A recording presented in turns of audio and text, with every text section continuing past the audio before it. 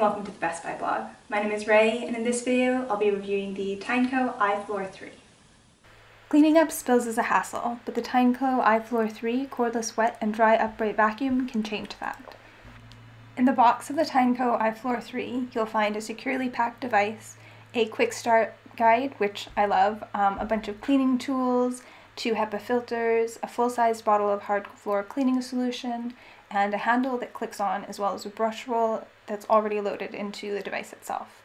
Finally, you'll find a charging dock and plug. It goes right into the wall, and you just place the vacuum on the dock and it'll charge for you. The battery included in the upright iFloor 3 vacuum and wash offers 25 minutes of runtime on a single charge.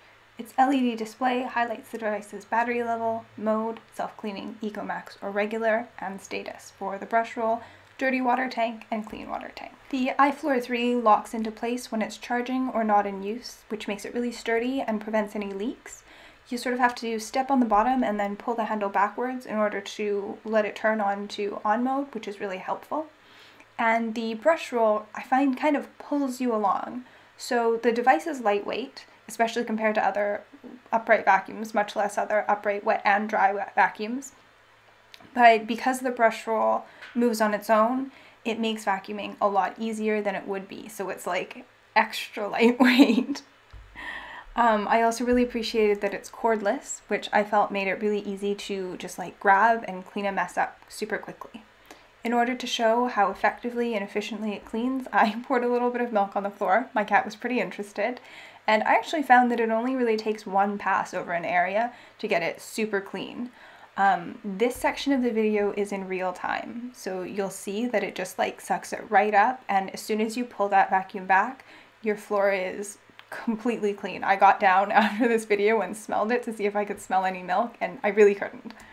I also tested the iFloor 3 on a low pile carpet. It's not designed for this, but I just wanted to give it a go, and even though this isn't what it's optimized for, it did actually do a pretty good job just getting like everyday gunk out of the top layer of my carpet. You can sort of see it in the pictures in my review, just how much it managed to pull up. That being said, when you use this vacuum, it's pretty obvious that it's not designed for things like carpets, because it really excels at cleaning up everyday spills. If you like get chicken noodle soup on the floor, if you have milk and cereal, just cleaning jobs that would be difficult to sort of shovel into the garbage and then also mop up with a rag, the iFloor 3 handles them in seconds. And its self-cleaning function means that even once you're ready to go, you can like, it gets its own brush roll clean. You just have to sort of dump your dirty water in the sink, rinse it out, and you're good to go. For my full review, make sure to check out the Best Buy blog. Thanks for watching.